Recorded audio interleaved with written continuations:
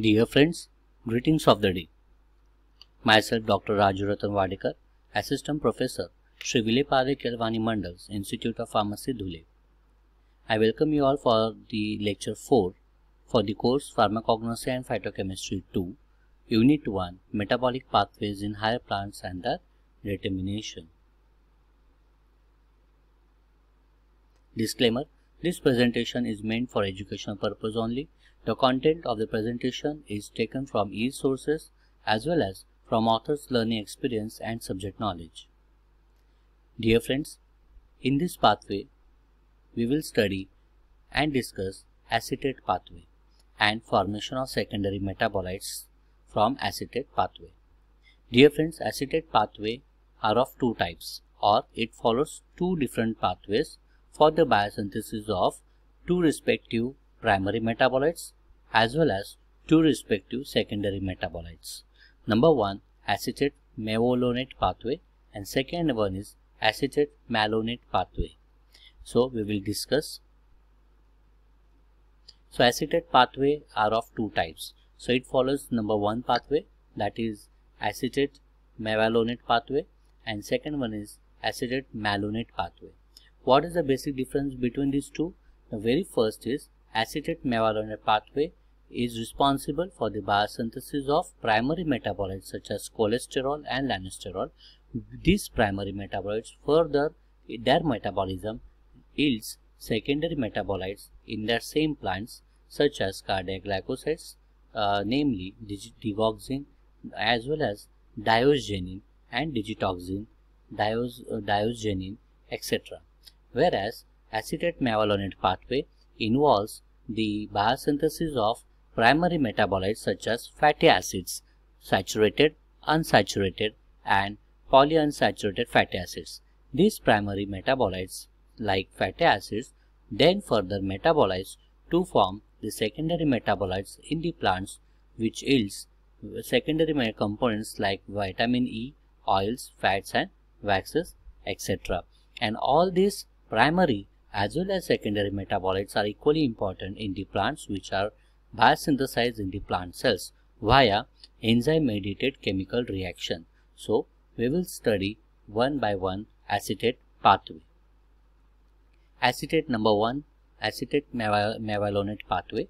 In acetate mevalonate pathway, also known as isoprenoid pathway, because it forms the isoprene molecules or isopentyl pyrophosphate as one of the primary metabolite intermediate, or HMG-CoA reductase pathway is an essential metabolic pathway present in eukaryotes, archaea as well as in some bacteria, because bacteria also requires fatty acids for its overall growth and development as well as for the biosynthesis of the lipidal layer or cell wall.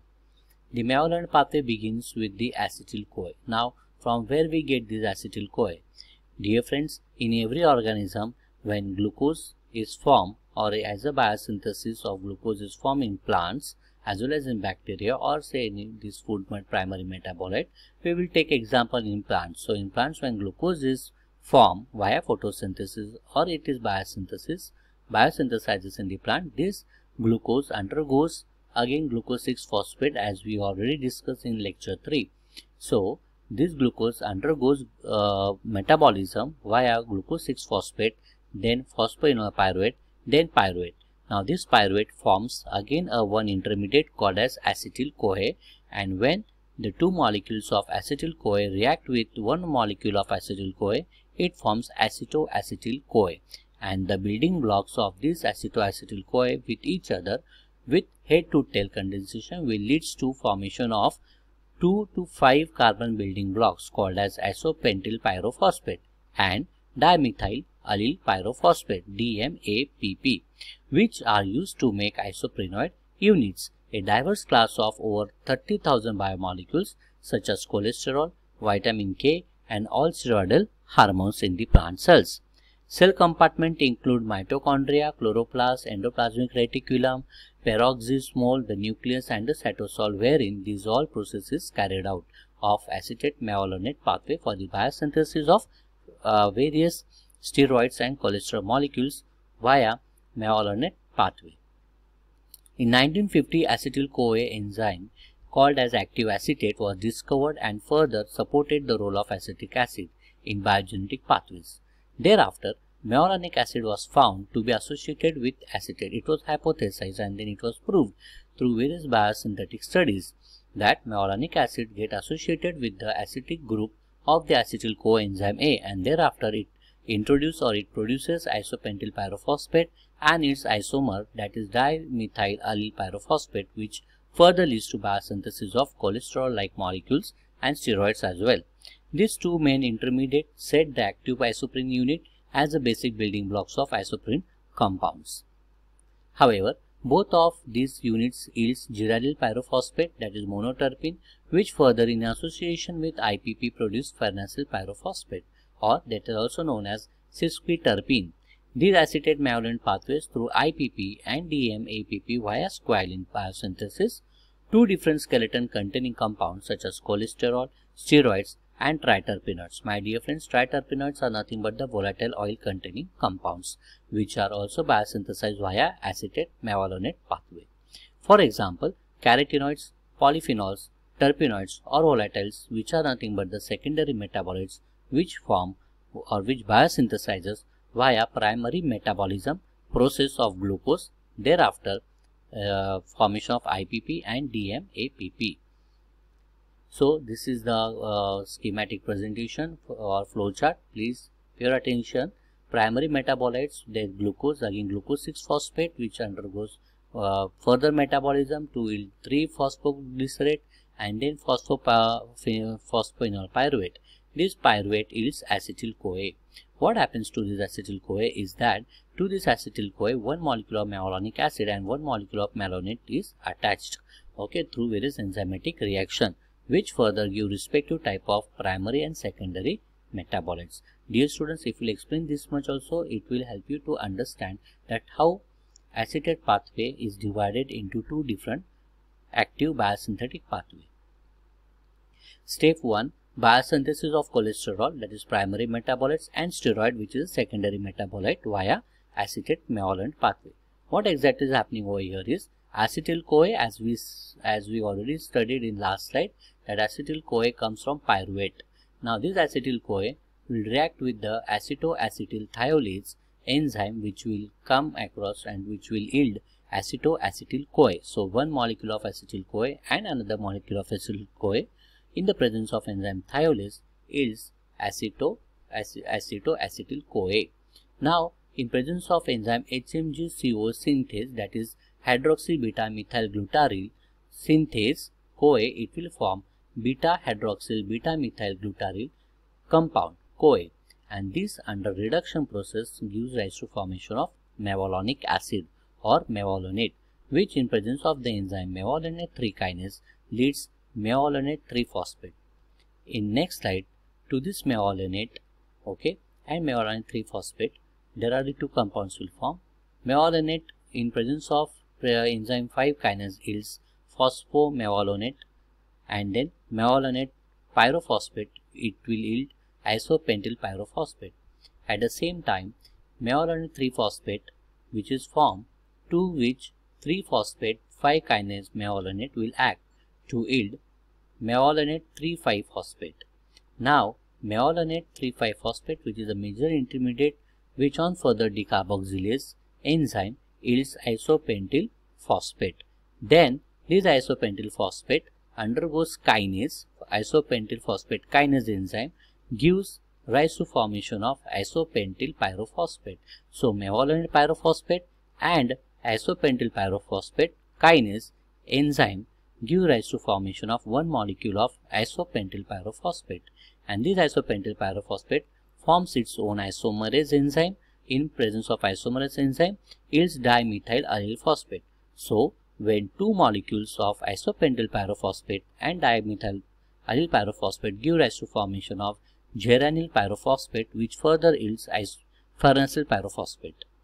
Now acyl pyrophosphate and dimethyl pyrophosphate yields geranyl pyrophosphate, and geranyl pyrophosphate again react with isopentyl pyrophosphate molecule to give rise to formation of one molecule of farnesyl pyrophosphate. Dear friends, in the plant cells This farnesyl pyrophosphate react with another molecule of farnesyl pyrophosphate to give a sequence of squalene, and this squalene will lead to production of cholesterol and steroid in the plant cells via acetate mevalonate pathway. Now next pathway is acetate malonate pathway. In this pathway, fatty acids are produced via the acetate pathway. So acetate pathway is a pathway where the acetate unit is the precursor for the biosynthesis of fatty acids. So fatty acids are carboxylic acids with long chain hydrocarbons. The hydrocarbon chain length vary from 10 to 30 carbons. Fatty acids are also called as aliphatic. Fatty acids are also important source of energy, stored in the form of triglycerides, and act as intermediate in biosynthesis of polyketides and hormones. Acetate malonate pathway, responsible for the biosynthesis of fatty acids and the derivatives, are useful in manufacturing of food, cosmetics and toiletry preparations. Fatty acids can be saturated or unsaturated. So saturated fatty acids like propionic acid, butyric acid, etc. Unsaturated fatty acids, oleic acid, linoleic acid. So drugs containing fatty acids like almond, castor oil, currant oil, seed oil, these different nature of fatty acids present in castor oil and currant will act differently, and thereby they are having huge medicinal value. Biosynthesis of fatty acids. Saturated fatty acids are synthesized by a series of decarboxylative Claisen condensation reaction between acetyl-CoA and malonyl-CoA.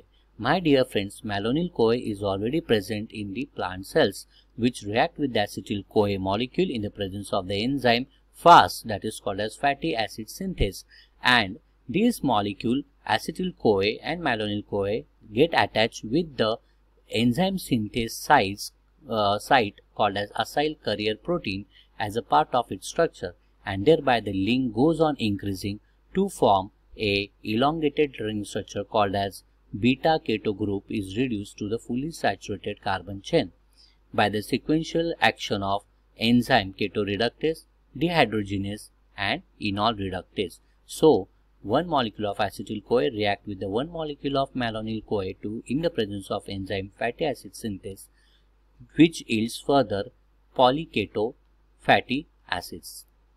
Fatty acid synthesis starts with the acetyl-CoA, which is a 2-carbon containing precursor. This process occurs in cytosol of the plant cell. During this biosynthesis, the growing fatty acid chain gets attached covalently to the phosphofantine prostate group of ACP, that is acyl carrier protein of fatty acid synthase, which allows intermediate to remain covalently linked to the synthase and assist this malonyl-CoA to malonyl ACP. ACP synthase is an enzyme that holds the growing fatty acid chain. Acyl enzyme thioester releases 2-carbon unit to malonyl ACP to form fatty acid ACP through sequence of reduction, dehydration and reaction. This fatty acyl ACP on attack of water generate fatty acids, and triglycerides are formed with further esterification process. So malonyl-CoA in presence of acetyl-CoA or malonyl ACP in Claisen reaction or fatty acid synthase, then it leads to formation of beta keto acyl ACP, which forms unsaturated acyl ACP, which undergoes formation of fatty acyl ACP, which when removal of water molecule gives one molecule of fatty acids, whereas this fatty acyl-CoA with esterification gives rise to formation of triglycerides, which are nothing but fatty acids in the plant cells, which further leads to the production of cholesterol as well as fatty acids. Brief summary of this acetate pathway is: acetate pathway yields fatty acids and steroids via mevalonate and malonate pathway respectively.